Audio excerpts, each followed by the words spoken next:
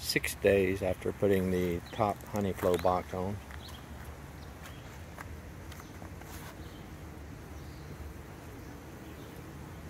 They are really busy bringing in pollen and nectar. Let's see what they're doing up here now. I think you might have seen the 3 days, which there was just a few of them on there.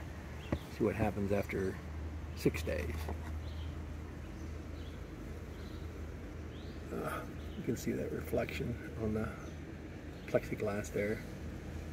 But look how many are in there working on that, sealing all those honey flow cells.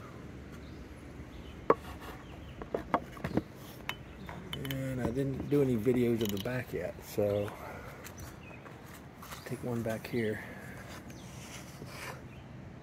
This is where you would actually collect the honey. So you can see all the different frames across.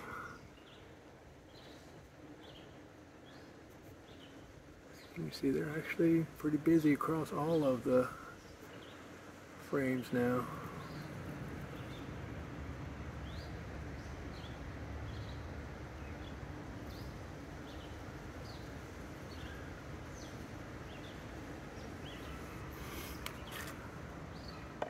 Anyway, that's I